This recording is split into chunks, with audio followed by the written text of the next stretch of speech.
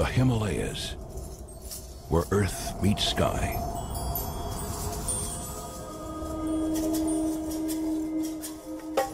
Prowling this broken landscape is one of the most rarely seen creatures on Earth, the snow leopard. So elusive, only a few are privileged to catch a fleeting glimpse. Veteran filmmaker Hugh Miles and his team spent 4 years fighting freezing temperatures and dangerous altitudes. Sometimes these mountains can seem cruel, and the sub-zero temperatures feel unrelenting. Their dogged determination is rewarded with never-before-seen footage. But glimpse it for a moment, and then it's gone.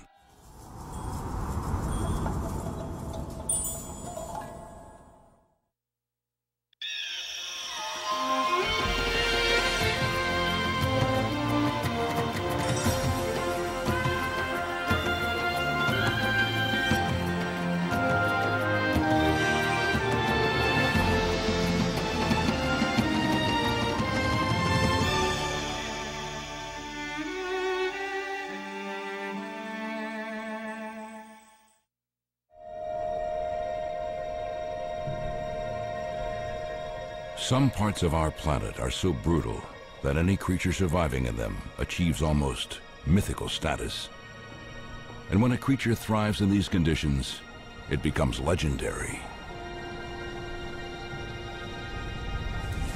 One such creature lives here, in the world's greatest mountain range. The highest, the most hostile, the Himalayas. Towering above India's northern borders, these unforgiving peaks are its hunting grounds. The creature is a beautiful big cat. Merely to see one is a dream, but to film one, nearly impossible. It's a wildlife filmmaker's holy grail.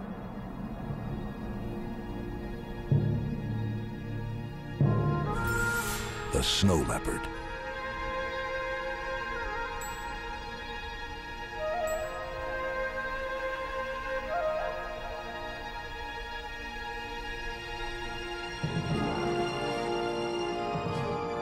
This is the story of two remarkable men who dared to think the impossible.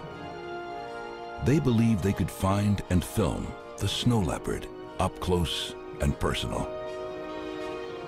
It would take the team 4 years to conquer this Everest of the natural world.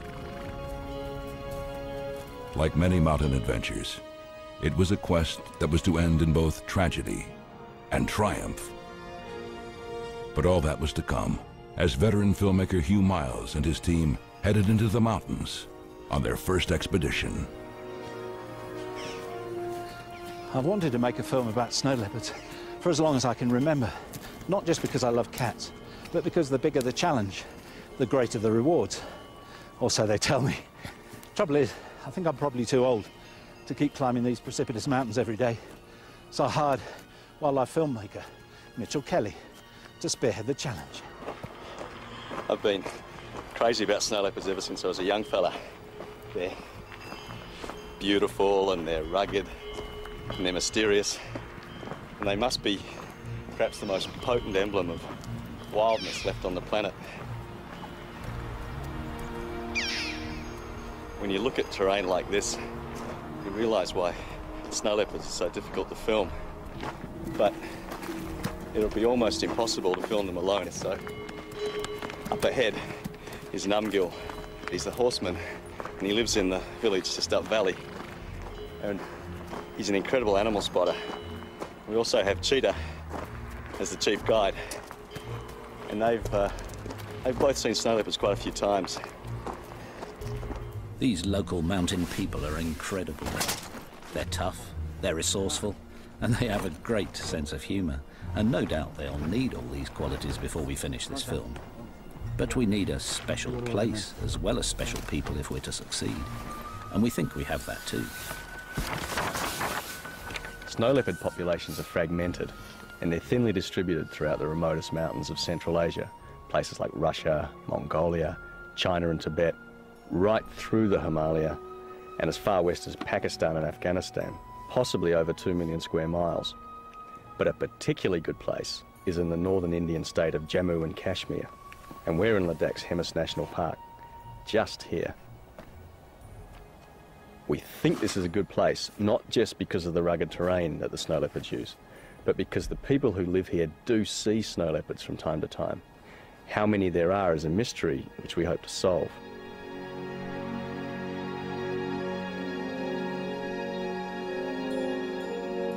We're camping in the heart of the steepest mountains because this is supposed to be perfect snow leopard country.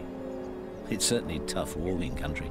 In fact, we're probably crazy to even try to film snow leopards because they're so rare. But that's what makes them so desirable. You know they're out there somewhere. Trying to find them becomes an obsession.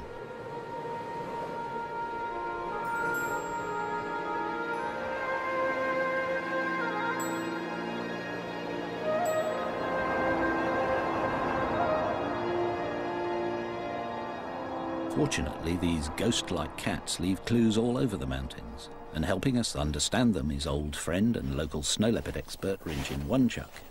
He's a great observer and is already finding signs of the big cats not far from camp. Lovely fresh tracks, just a few hours old. Snow leopards like to keep in touch, so leave messages for each other, and we hope we can learn to read them too. Rinjin tells us that snow leopards need lots of space, so at frequent intervals they scrape up these piles of earth and sometimes pee on them to make sure other cats keep their distance. Surprise meetings might be dangerous, so they also post messages on overhanging rocks by spraying urine. It's strong stuff, so we can smell them too.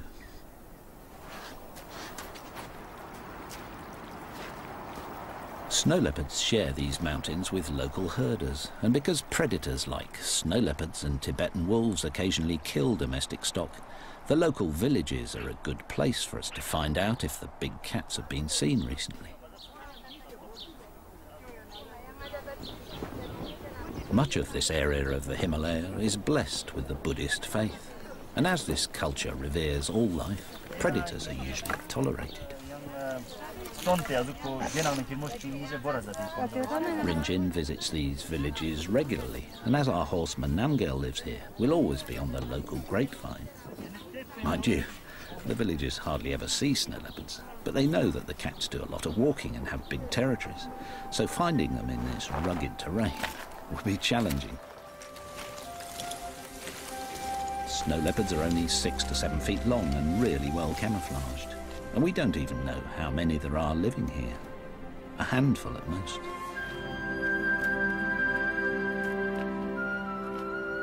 One strategy that might help is to keep an eye on the snow leopard's favourite prey in these parts, the baral, a type of wild sheep.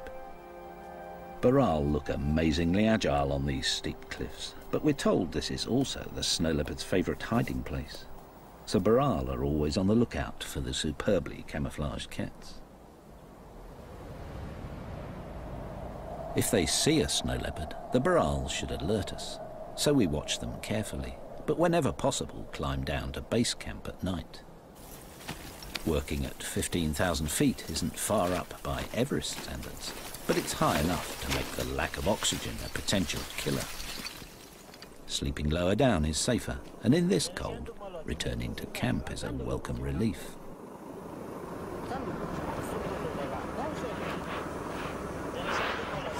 Tasty meals are supplied by our Ladakhi team, giving us all a chance to discuss our strategy. Snow's good though. Good for tracking. Yeah. It'll be worth trying. Thanks, Sam. No, it's okay. Oh, gotta get out there. The team has a plan, but after just 3 weeks, the high altitude and freezing temperatures are taking their toll. Few have come this close to finding snow leopards before, and they're discovering why.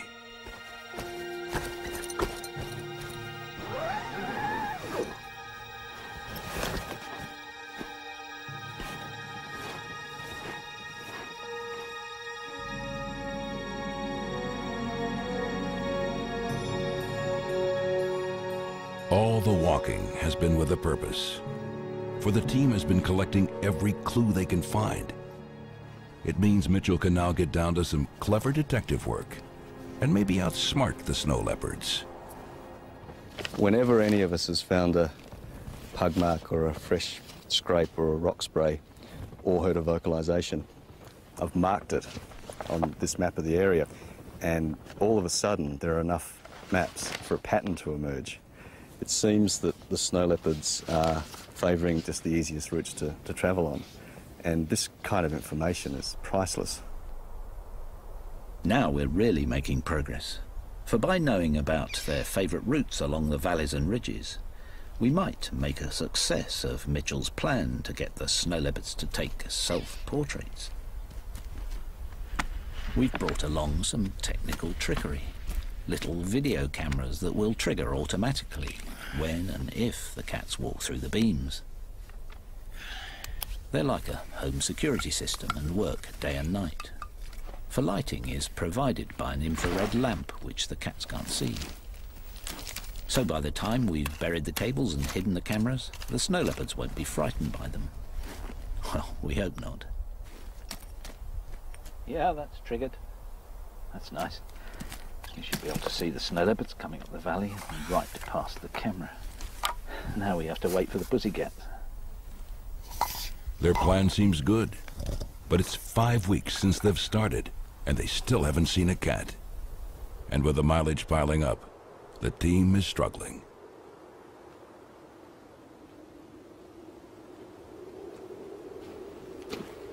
We've all been walking for 13 consecutive days without exposing a single frame of film. And I guess I should be getting discouraged, but patience always was going to be a big part of making a film about snow leopards.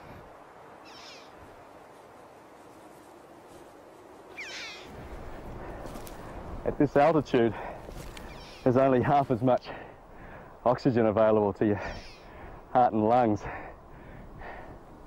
Trying to learn to think like a snow leopard. I just wish I could breathe like one.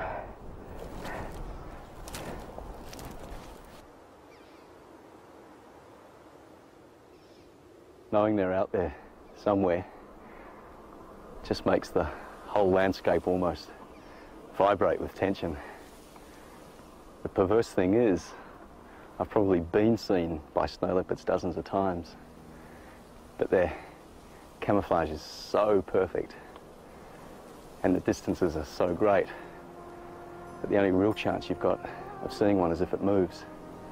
And with such a big area to scan, you just have to break it up in your mind. If it's cold, look on the sunny faces.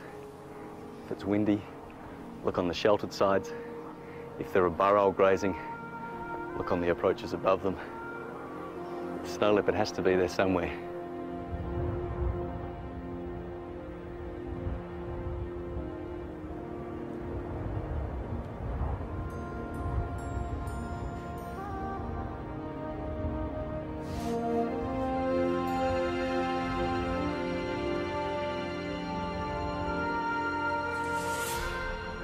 There it is. Snow leopard. That tiny speck on the side of the mountain. It's a wild snow leopard. What a beautiful cat. This makes all the hard work worth it. What a magical sight. It's the crucial breakthrough the expedition needed. Mitchell's first tantalizing sight of a snow leopard. Immediately, they want more. Something much closer. But have the remote cameras worked? Nice fresh pug marks. And a fresh scrape.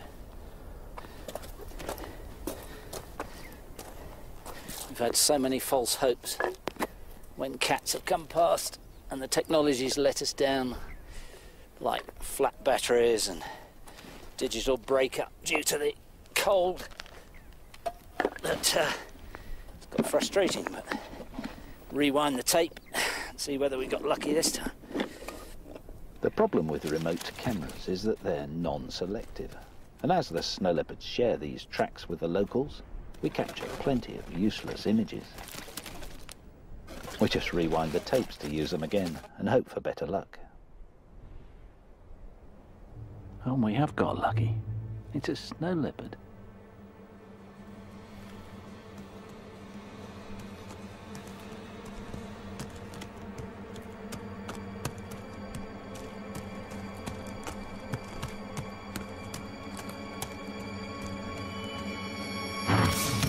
It's the yak from the village. Just a bit too big to eat. Now, what else have we got? Oh, a cat by the rock. Oh, the camera's screwed up, damn it. Ah! Wonderful. First close-up views of a snow leopard. Just gonna have another look at that. This is such good news. Because now we know the system works, we might be able to identify individuals, learn how often they pass by, and even get some idea how many snow leopards live here. What a beautiful cat. He's got a little twist in his tail. Did you notice that? That might help us to identify this one if we see it again in the next few weeks. Great. See if we can get another one.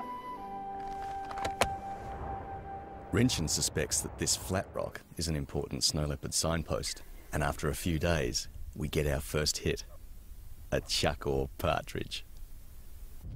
And a couple of days later, this magnificent cat.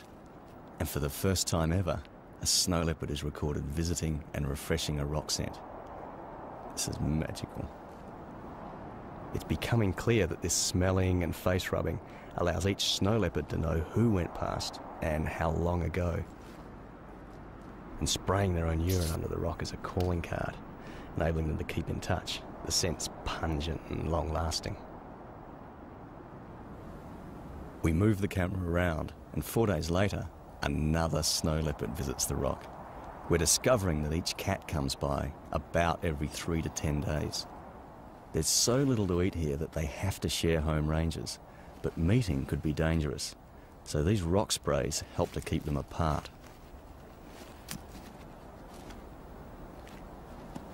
We've hidden 4 cameras in various spots, but things often go wrong. This tentative snow leopard took so long to approach that the camera turns off just after it enters frame. A real breakthrough comes when this female leads 2 young snow leopards through the shot. A breeding age female is terrific news. Since her youngsters are about a year old, it would be reasonable to hope for a litter of little cubs in about 18 months' time, and that would be a real prize. We're excited to be getting such lovely pictures of the cats, and we hope that these images will help us to identify individuals from the patterns on their beautiful coats. But it's proving tricky. They say a leopard never changes its spots, but snow leopards do, especially when they're walking, because their thick fur moves so much.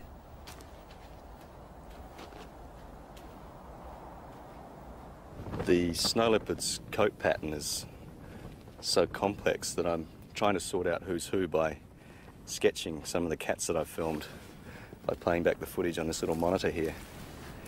Some of them are fairly easy to tell apart. This one, for instance, this very dark-faced snow leopard, who I think is a female, is very distinctive. So I think if we see her again, she should be reasonably easy to identify. And this might be the same cat, but these distance shots are too far for identification of individuals. Experience is showing us that we can safely creep the cameras in closer to the snow leopards without disturbing them. By rewinding the image, we can determine where to move in for more detail.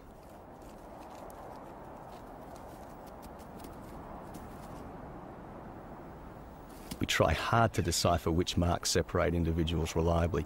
We assume the face is important, but is it the fronts or backs of legs or the patterns on the top or bottom of these exquisite tails?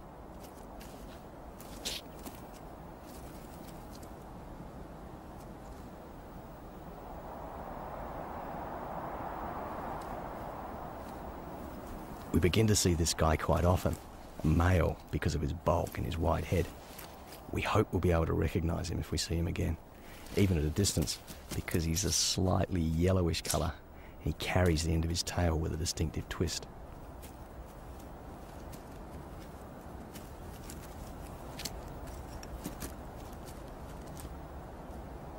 It's great the technology works, and the pictures are lovely, but we really need IDs if we're to follow the cats and film more intimate behaviour. We could do with some help. And we have the perfect person in Rodney Jackson, director of the Snow Leopard Conservancy and one of the world's leading experts on this elusive cat. Okay, good sight. With the help of our friend Rinchin, he's now attempting to census all the cats in our corner of Ladakh's Hemis National Park. Rodney hopes individual snow leopards can be identified from still photographs of their lovely coat patterns. We have only 4 cameras. Rodney has 30. But it'll still take months to accumulate enough pictures. Okay, Wenson, let's try. So we'll have to be patient. Did that work? Great, really nice.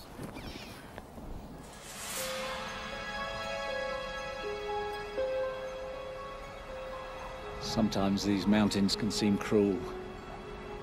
We're living up here at 12,000 feet for weeks on end, and the sub-zero temperatures feel unrelenting. And then, every time we want to film a snow leopard, it seems to involve a really grueling climb of up to 3 hours.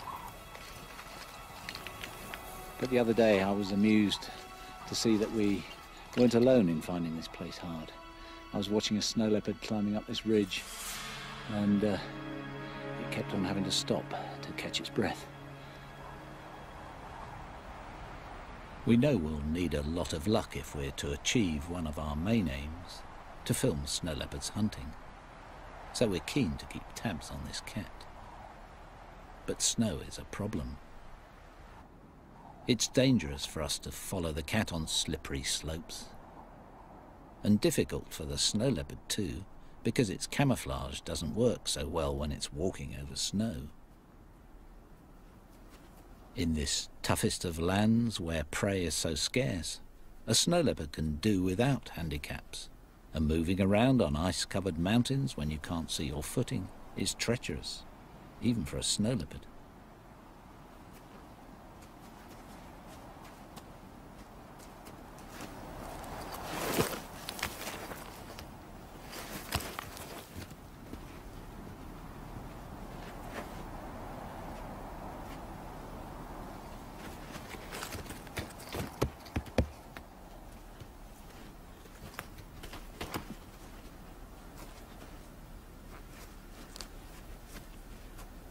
Despite the conditions, snow leopards have to keep travelling, not just to find prey, but to mark their home ranges.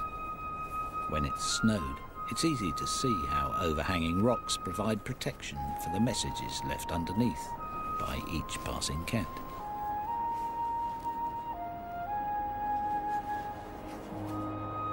Defending their space like this is always important because there's not enough food to share. But the hazards of winter also bring opportunity.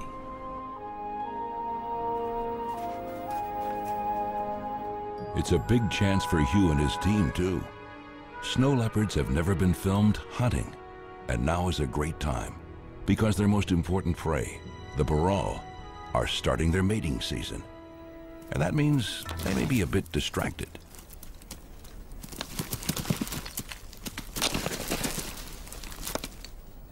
Most of the time the burrell are super vigilant, but when they're rutting like this, the burrell lose a lot of their caution. And if I was a snow leopard, I'd be watching the burrell rut very carefully. Males have to find out which females are coming into estrus and then make sure that they're the ones that corner the female in order to mate. But that also means chasing off competing males. On such steep cliffs, there's a constant danger of injury or death, and of course a chance for a hungry snow leopard.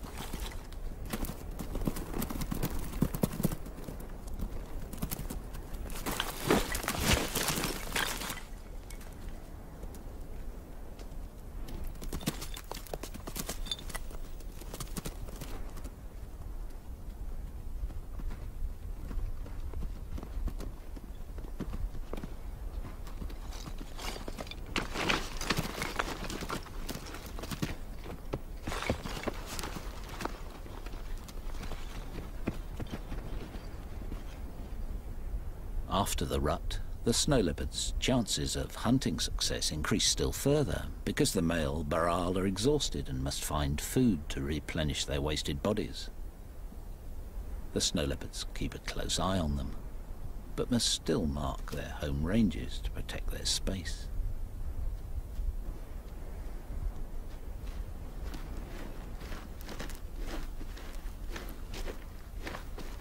Snow leopards overlap ranges with each other, but also tried to avoid meeting for fear of potentially dangerous conflict. And this is not their only problem. What strikes me about this place is the deafening silence. It sounds devoid of life, but feels really tense.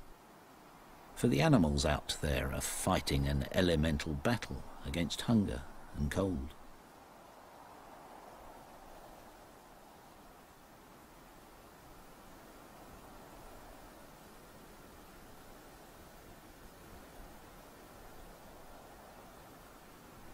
When it's so quiet, it must be tough for a snow leopard to stalk a baral.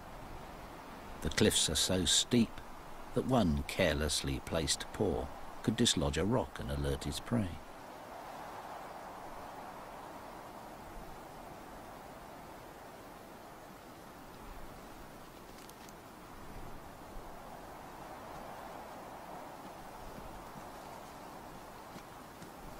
We think this is the local male, the one with the twist in his tail. He's making good use of his superb camouflage and his great stealth. With that thick-set, muscular body, short, powerful legs, and that gorgeous long tail to counterbalance during swift turns on steep slopes, he's the ultimate mountain killer. There's so little food at this time of year that the baral have to dig for roots, and with heads down like this, they're vulnerable. But the scars of a snow leopard's claws and teeth on this one's neck shows that the attacks can be shaken off.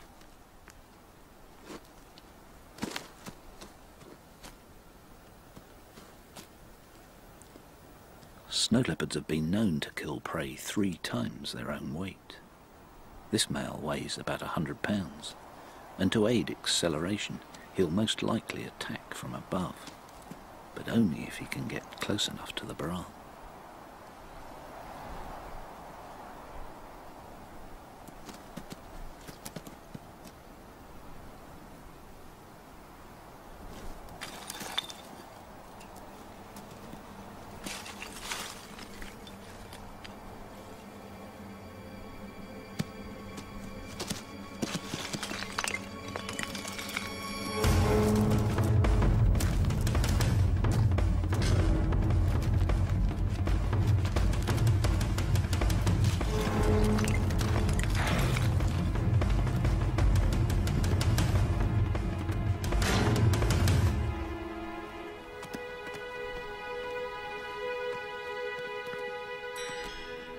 We couldn't believe our luck.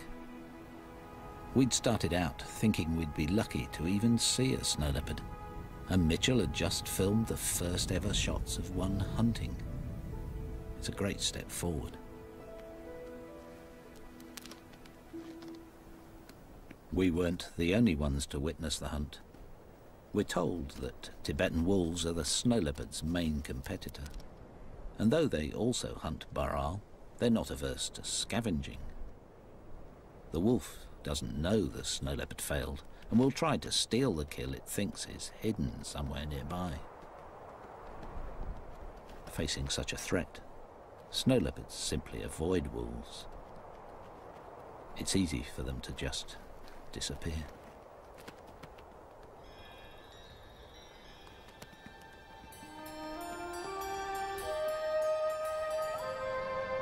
Winters here are long and hard. Summers all too brief. The growing season is short. The only moisture provided by melting snow and a sprinkle from India's monsoon rains. The baral climb higher, followed by snow leopards, And since one of our ambitions is to film snow leopard cubs, and they're born in the summer, Mitchell goes up searching for them. One of the best places to look for snow leopards in summer is a marmot colony. These plump rodents hibernate in burrows in winter, but as the snow melts, they emerge to become prey for snow leopards. Marmots are also a favourite prey of golden eagles. Living in a place where food is scarce, marmots make a tasty meal, so are always wary and alert. But they must eat too, for summer's new growth provides the fat to survive the long winters.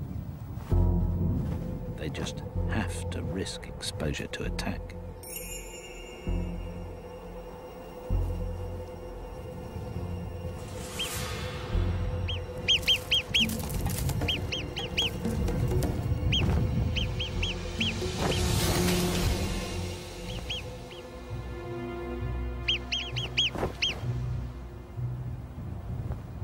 Nice to see a bit of action, but despite weeks of effort, we fail to see a snow leopard. All is not lost, however. The Baral have given birth, and for a few weeks at least, youngsters are likely to be on the snow leopard's menu. Mothers must feed hard so they can nurse their offspring while keeping an eye out for hungry snow leopards. And though all seems tranquil, the discovery of fresh snow leopard scent sends the Baral into panic.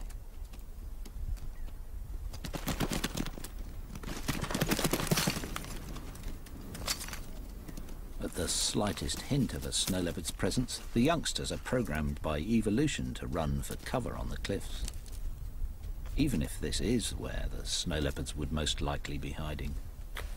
But if they are, we aren't seeing them. In fact, Mitchell's been trying for several months to get the cats more confident by leaving his human scent on remote cameras nearby. We feared the technique might have frightened them off. We were wrong. Well, after all the frustrations and the bad weather, we've finally broken the drought, and we've filmed a snow leopard in summer. The plan that I had to start to get the snow leopards used to my presence has paid off with spectacular results. I think it's the two cubs we filmed last winter. The other one is in the distance. I'm sure it's the male that's close to the camera. He's obviously either smelt me on the camera, but he's found it and he's accepted it. And that's a major breakthrough now in what we can do.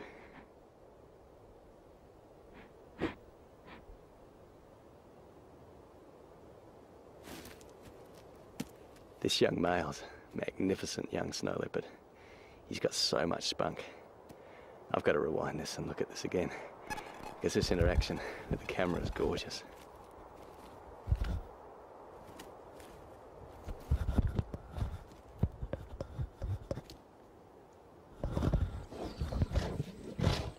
What I love about this footage is the juxtaposition. You've got a snow leopard, which is about as wild as you can be and still be on planet Earth, batting around the very latest in surveillance technology, like it was just an old dead hare. It's just wonderful. That really sums up for me the essence of the snow leopard, that confidence that it has in its own obscurity. It knows it's almost invisible in the landscape, and therefore it can act and travel as it likes. They're just swaggering away. They're wonderful, wonderful young leopards. Not quite the young cubs we hoped for, but a great pair of teenagers, and according to the locals, just the age when they might get into trouble. Being inexperienced hunters, they'd be more likely to raid the local villages for a carelessly guarded goat. In virtually every part of the snow leopard's range, the big cats share the meagre resources with people, and the relationship is tense.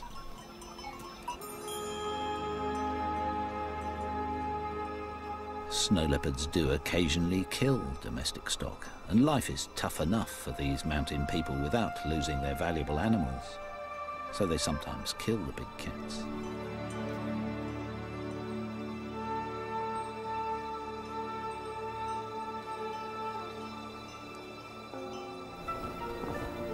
Fortunately, Buddhism's reverence for life helps to protect snow leopards in these parts most of the time, but not in many areas, and the killing of cats for Eastern medicine and their beautiful coats continues.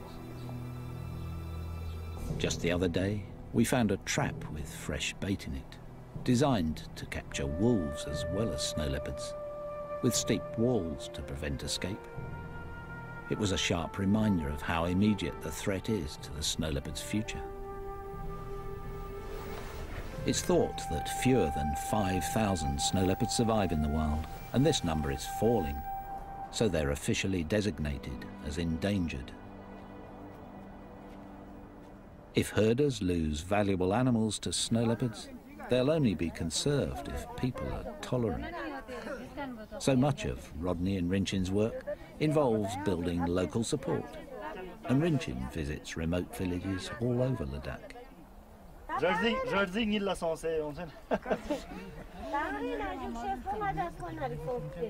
He listens to their problems and encourages careful management of sparse grazing.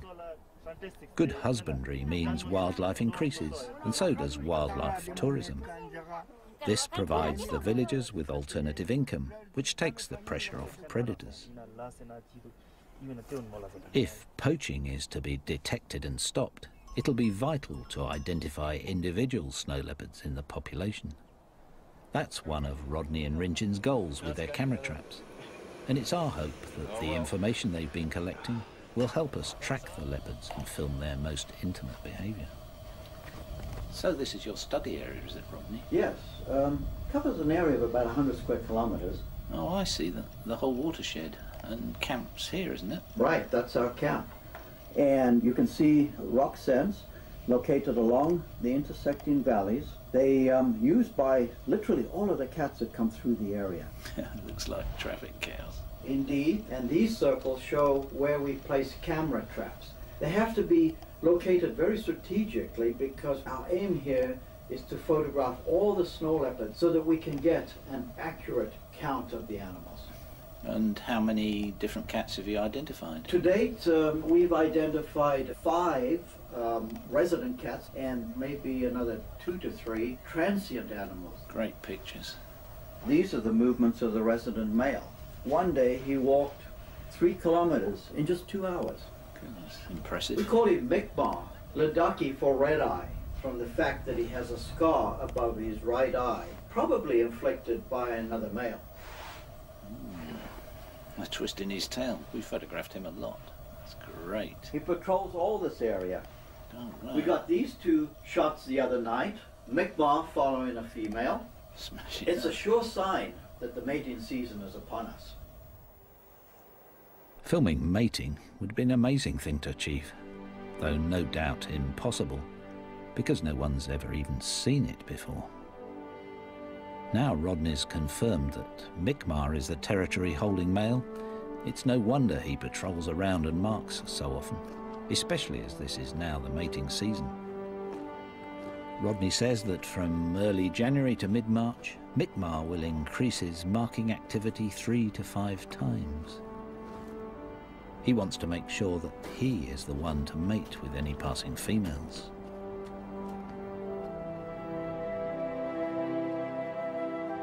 Spray rocks now take on a whole new significance.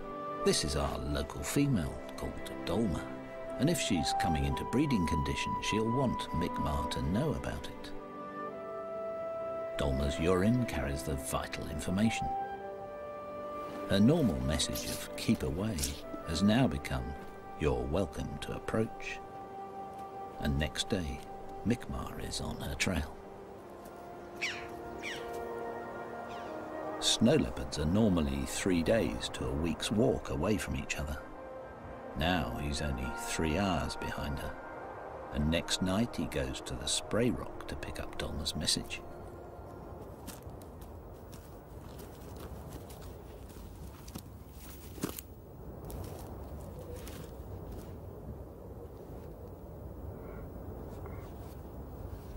Her perfume has really impressed him. He's making quite a meal of it. His open mouth and flared nostrils allow him to read her message more clearly.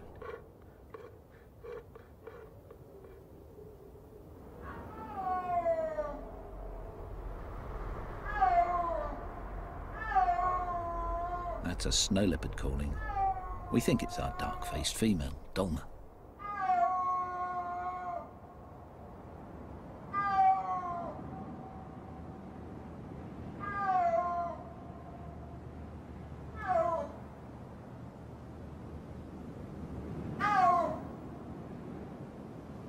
She's been calling from that ridgetop since before dawn.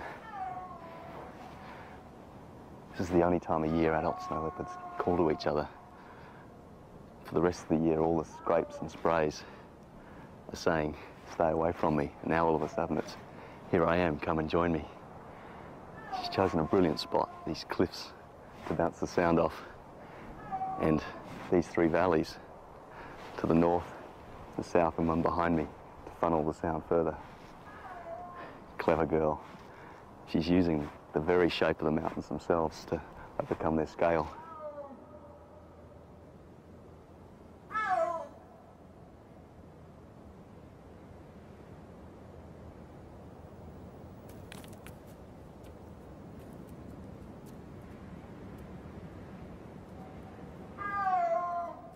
This is definitely Mi'kmaq orbiting around her. If they're like other big cats, they may call like this for hours, just coming together and wandering apart.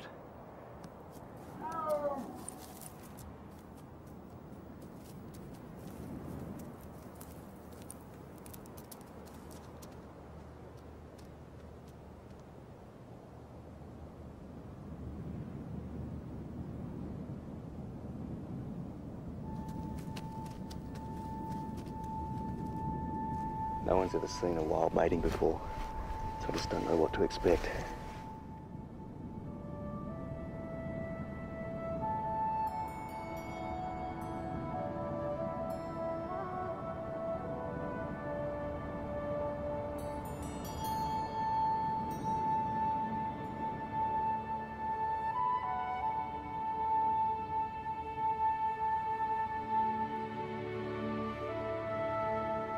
I'm surprised by how gentle this is.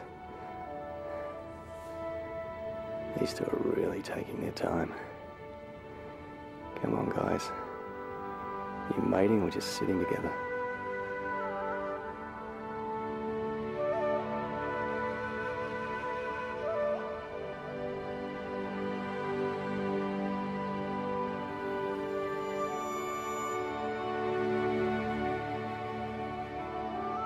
Now that's definitely mating. Fantastic. We need all the new snow leopards we can get. It's pretty amazing to film something that hasn't even been seen before. Difficult to believe, really. But can we find the resulting cubs? After this success, Mitchell is feeling more confident. For the first time since starting, I finally feel like we're starting to get somewhere in trying to think like the snow leopards and trying to use the terrain like they would.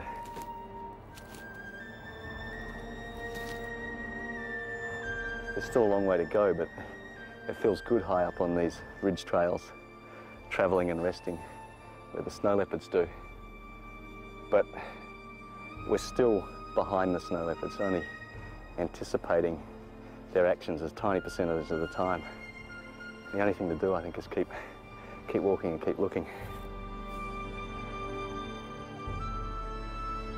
Climbing to high altitude can be dangerous, and Mitchell has already suffered from some alarming headaches.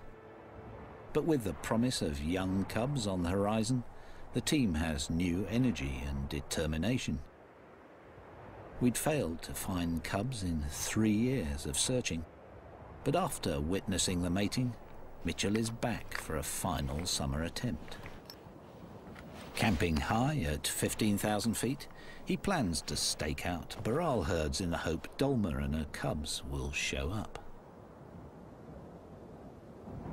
Finding the burrowel herds is easy as usual, but there's no sign of snow leopards. And all day I'm stalked by a biting headache. I become disoriented, and by the next morning I'm staggering and vomiting.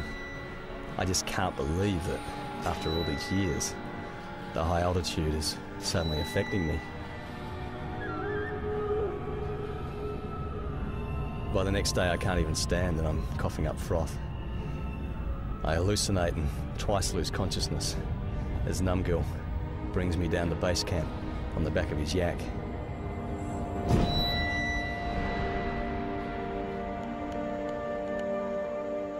Mitchell's final attempt to find small cubs nearly ends in disaster. He's close to death from acute mountain sickness. It is crucial that he be transported to a lower altitude if he is to survive. He's evacuated to the nearest hospital.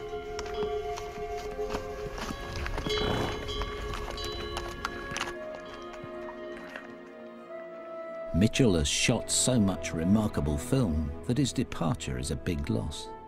But we're still hoping to find Mi'kmaq and Dolmar's little cubs and film a cat on a kill. So we start our 4th winter in the mountains with clear goals.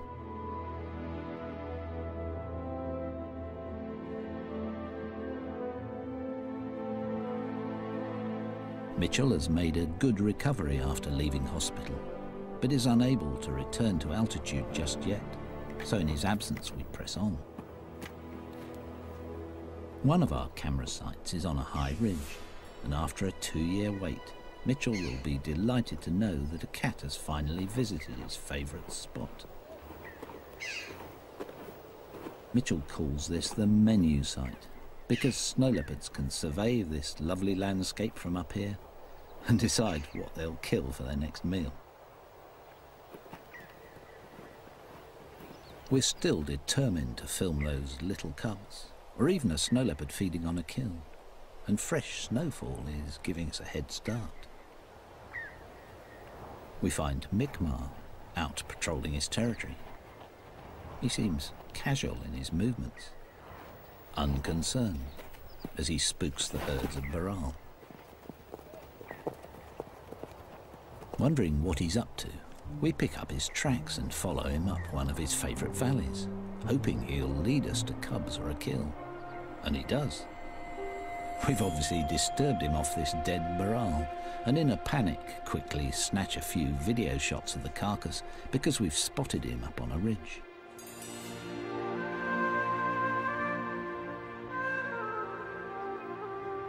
Hopefully he'll return to the kill, so we set up a hide and wait all night.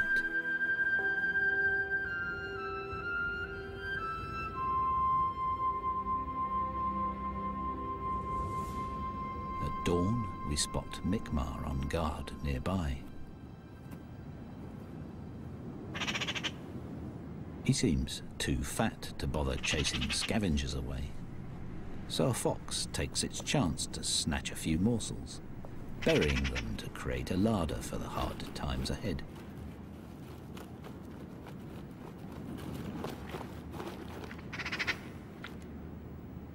Within an hour, Mi'kmaq is back.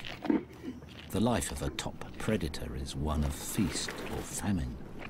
This is a feast.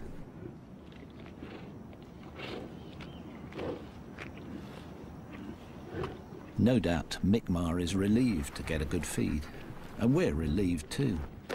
For after 4 years, we finally have our close-up shots of a snow leopard feeding on a wild burrowel kill.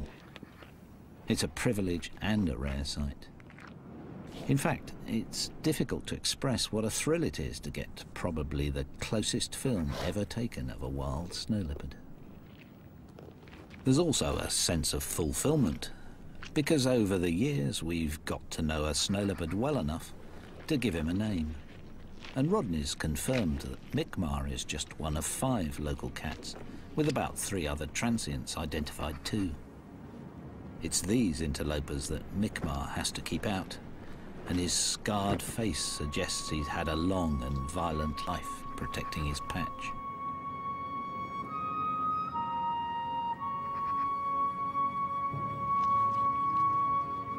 After analysing all our video images, we've discovered that when we first started filming 4 years ago, our first close shots were of this cat. It's nice to know that Mick Marr and the team go back a long way.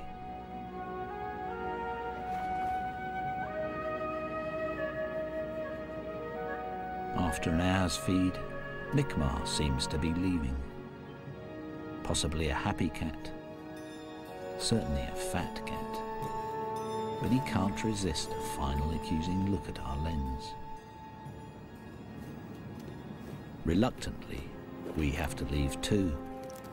We're relieved of our obsession only because our time has run out, and we've failed to find Mick Marr and Dolma's little cubs. But while removing our remote cameras, we find the tracks of a mum with a cub. We leave the cameras out, hoping we'll finally get lucky. And after a couple of days, we film what looks like Dolma. But the camera timer that limits the length of shot lets us down, and we don't see a cub. We think our last chance is gone. But next day, Mum comes into shot again, followed by a long pause.